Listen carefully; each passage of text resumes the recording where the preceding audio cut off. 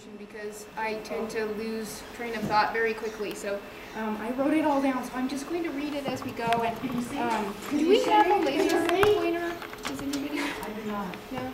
Okay. That's good. We'll be good. So I'm actually just going to Okay. I am going to be speaking on Psittacine body language.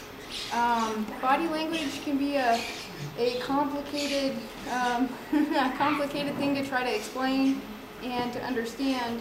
So just keep in mind that everything in this presentation is subject to change based on your bird, species, temperament.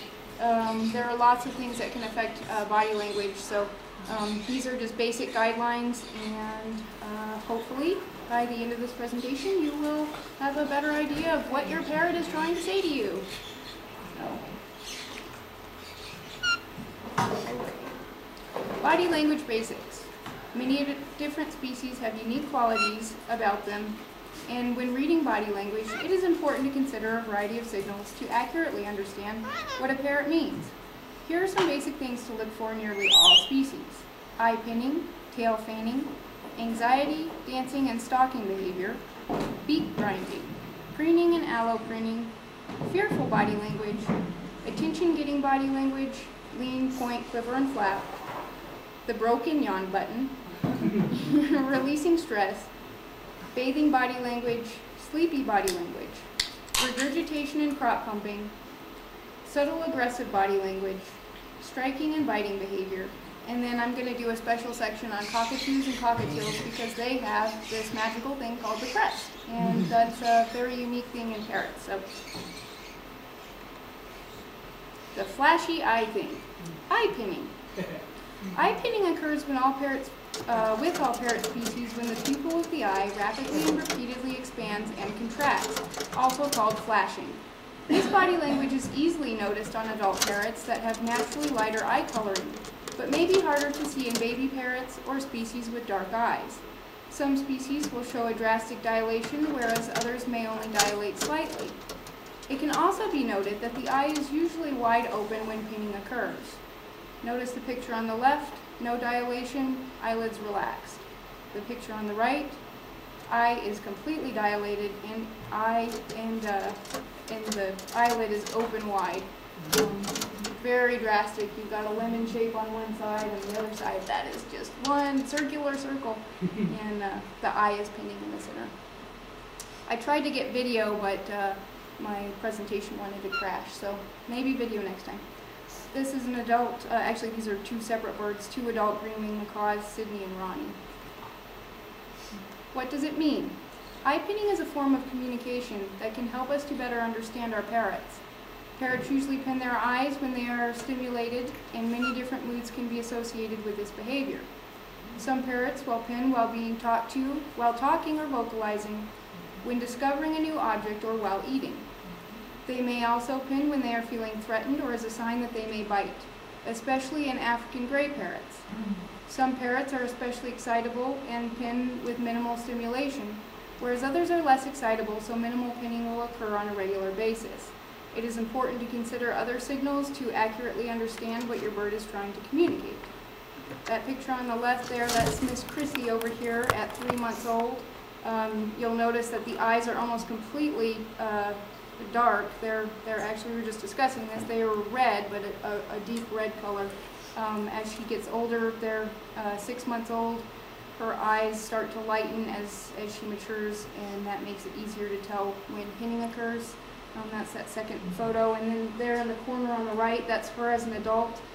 You'll notice that the iris is much lighter, and you can clearly see a pinning. Okay, this is Orange Wing Amazon PJ. He's our Amazon. There in that first photo on the upper left corner, that's him in a relaxed position.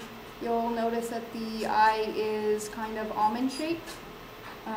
The first position, he's relaxed. Number 2, he's relaxed but attentive. You'll notice that he's a little bit more wide-eyed in that photo. Number 3, wide-eyed and starting to pin. The iris becomes more visible and as the pupil dilates. Number 4, fully pinned, but he was blinking in that photo, so it's a tricky photo because he looks like he's got that almond shape, but he was blinking. And then number 5, totally wide-eyed and fully pinned. That's a very stimulated Amazon parrot. So.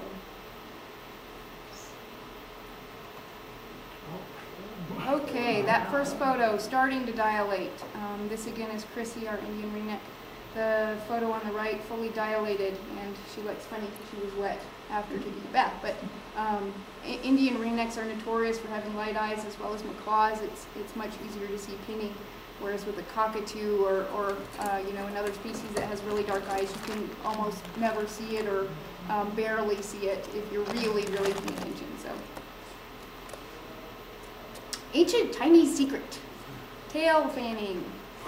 Although tail fanning is more common with species that have shorter tail feathers, most parrots will display this body language at some point. In a relaxed position, parrots will likely have the majority of their feathers layered, one on top of another, into a compact package. Tail fanning occurs when they use their muscles to spread their tail out into a fan shape, where each feather is visible.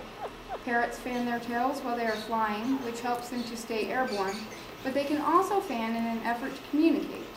Like eye pinning, they often do this when they are excited or stimulated, but more often this is a sign of aggression, especially when accompanied with other threatening body language. Species with longer tail feathers most frequently fan their tails when they are extremely threatened, nervous, tired, weak, which is sometimes accompanied by drooping flight feathers, or simply stretching. A bird that is showing signs of weakness due to overstimulation should probably be given a timeout to rest. Parrots that are most likely to tail fan in response to stimulation include cockatoos, Amazons, eclectus, lories and lorikeets, pionis, piocephalus, lovebirds, and parrotlets. Parrots that are less likely to tail fan unless highly provoked or experiencing weakness include macaws, African greys, conures, psittacula, quakers, budgies, and other parakeets, and cockatiels. Okay, the photo on the left, upper left corner, relaxed. That's a blue front Amazon at ease. You'll notice how his tail is folded together in a nice, neat package in a rectangular shape. Number 2, fanned. This orange-winged Amazon is communicating possessiveness of his play area. And you'll notice that you can see every feather as he fans that tail out. That's a wide fan, and that's a very, either very excited or very aggressive. Get away from my perch. This is our Triton cockatoo, Benny Batu. He is trying to look intimidating. He's got that tail fan and his wings spread out, and he thinks he's the king. The middle picture is a white-capped pionis, and that bird is tail fanning in response to being cage aggressive. He is not happy that camera is near his cage. That last one is a blue front Amazon, and he's not aggressive or angry, he's just stretching. So, usually when they stretch, you'll notice they'll either bring their foot back and touch their tail with the foot, and the wings stretch as well. It's pretty hard to miss that they're stretching.